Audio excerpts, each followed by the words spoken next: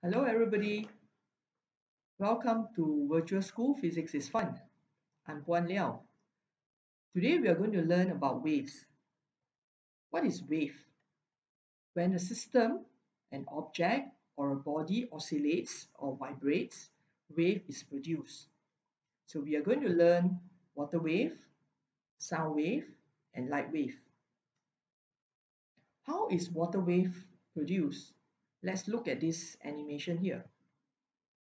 As you can see, the rod is oscillating up and down on the surface of water. So as the rod oscillates, the water wave is produced. Ripple is produced. Okay, water wave is produced. Next, sound wave. How is sound wave produced? Okay, in a speaker there is diaphragm. When the diaphragm oscillates forward and backward, sound wave is produced. Okay, so when diaphragm oscillates, so diaphragm is an example of a system, so it oscillates, sound wave is produced, and this sound wave is transmitted to the air around. Light wave. Light wave is a bit more complicated, but let's look at it in the simple explanation.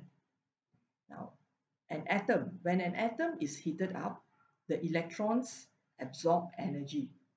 So when they absorb energy, they will move up to a higher energy level.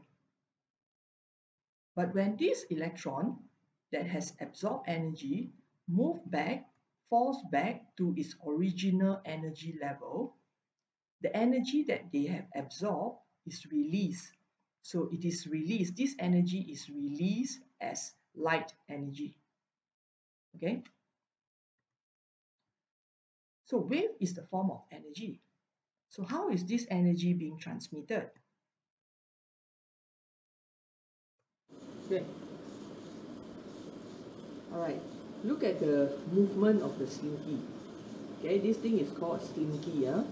So as you see, as the slinky move, wave move forward. Right. That is from the red part of the slinky to the green part. So it moves forward. Alright, so wave is a form of energy. So this wave transfer energy forward. Alright, now look at the raffia string, the blue raffia string. The blue raffia string represents the particle of the medium. What is the movement of the raffia string? It is clearly shown that it is moving forward, and backward. Does it move forward together with the wave, the energy of the wave until the end? No, right?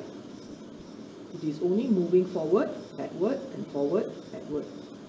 So what do we learn from here? It tells us that wave transfer energy without transferring matter.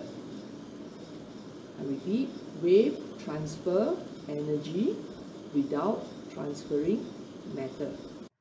Good. Okay, let's understand this concept of wave transfer energy without transferring matter. We want to understand it better. Yeah? Let's look at this animation. All these black dots represents the particle of a medium, be it solid, liquid, or gas molecule. Yeah. So you can see that the wave, there is something that is moving forward. So this something that is moving forward is the energy. So wave carries the energy forward from left to right. But then the dots, let's look at one black dot, which I've already colored it red. So you see this dot, what is the movement? It is moving forward, forward, and backward.